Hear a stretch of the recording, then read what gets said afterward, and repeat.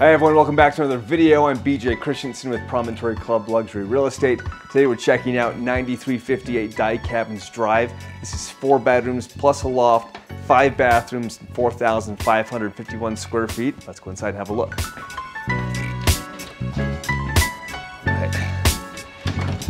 This home was finished at the end of 2018. It's only a few years old. This is a dye cabin built by Promontory. The Dye Cabins neighborhood's got a great location. I'm close to the main gate, which is connects me onto I-80 if I want to go into Park City or Salt Lake or wherever. It's a very convenient location as far as getting out into the rest of the world too. And then the Dye Cabins neighborhood is unique in that it also allows short-term rentals if you wanted to, so you've got some flexibility of use of these homes if you want to rent it out when you're not using it. So coming here and through the entry, I've got a powder that's right here and a coat closet there by the front door. But we're going to swing around and go into the master suite first, right through here.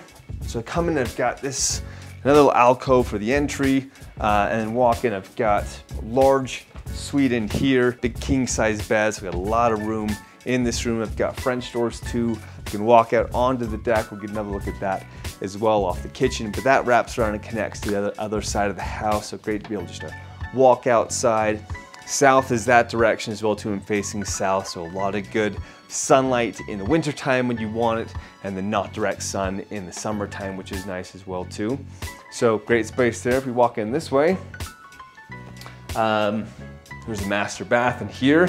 Got my heated floors, feeling nice on my toes right now. A freestanding tub, big glass shower with kind of a rain shower head as well too there in the middle, and a second wand there on the side. So lots of water coming down in that shower. So really nice space here. Got 2 closets.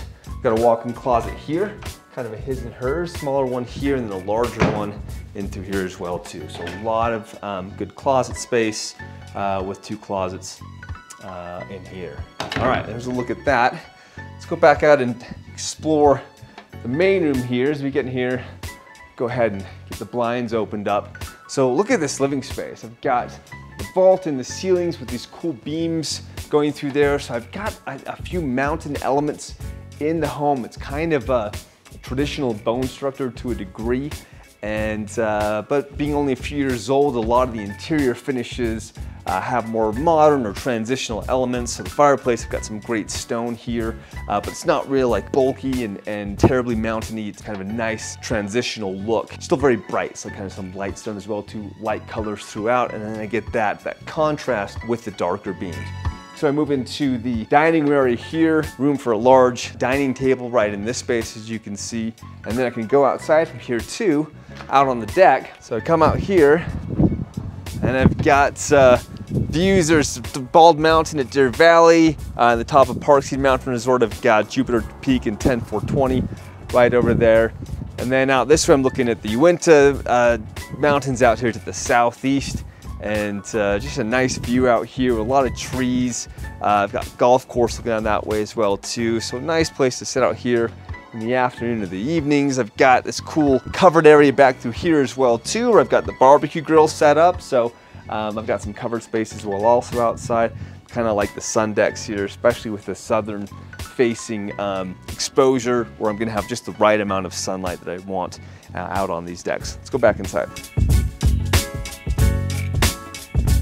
Country style kitchen in here with my island.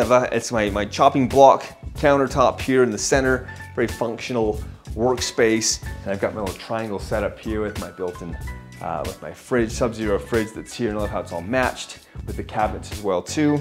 Got my fridge and freezer, 36-inch Wolf gas range, the kind of country style sink that's there, the big windows let in that light. So great kitchen space. I love the tops and the colors of the wood that they've chosen for the cabinets. So really good looking space here, very functional kitchen. I've got my mudroom here as well too, where I've got room for my washer and dryer and a bench coming from the garage. Sit down, take my shoes off, stuff.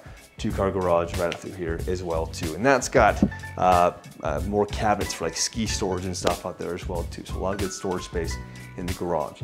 Let's go check out the loft upstairs. So the loft is a nice feature to this home. It can be used as maybe an office and or a sitting area.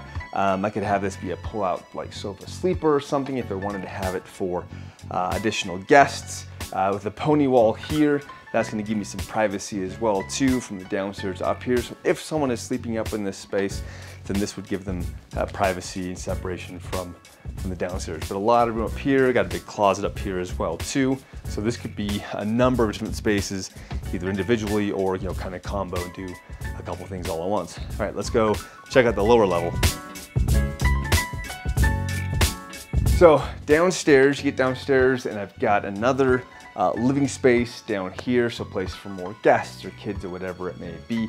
Room for game table, big sectional couch, got another fireplace down here, and then this awesome wet bar with the cool like metal, almost coin looking kind of backsplash here in my, my metal sink also. Really cool look there, kind of shiny, and kind of pops out here in this space. So out here I've got a patio that goes outside as well too. I've got a fire pit outside there too, so good spot to sit out there in the evening if I want. It's covered as well too, so if it's a hot day or something, whatever, I've got some shade options down here as far as being outside too. Let's go and check out this bedroom here. Got a bedroom suite here. This is a queen size bed, so I got a good amount of space in this room, and then it has its own attached bath also. Really nicely done. Similar like that, kind of the light tops with the darker cabinets and almost kind of the brass-ish color handles. Really cool color scheme and contrast going on there.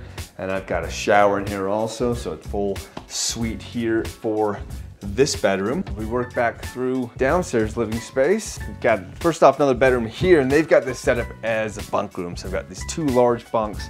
It's got a queen size bed underneath there and then twins up top. So you can put a bunch of people in here, which is nice. You can put adults with some of these larger beds as well too. Big window for some good natural light. Really just kind of a fun setup here in this room. And then right across the hall from this, where the bathroom is for this bedroom. So I've got a full bath, so I've got a tub shower combo in there, and I've got a pocket door in between here, so that if you have someone showering or something and someone brushing their teeth or whatnot. So kind of nice having this set up, especially with the bunk room right across the way, so it can be used by a couple people at the same time. And then back in here, this is the fourth bedroom in the home. Another queen size or full size, I think it's a queen size bed, so good size room here. And then the bathroom in here, kind of a similar color scheme setup as that other bath we saw. Really good looking bath.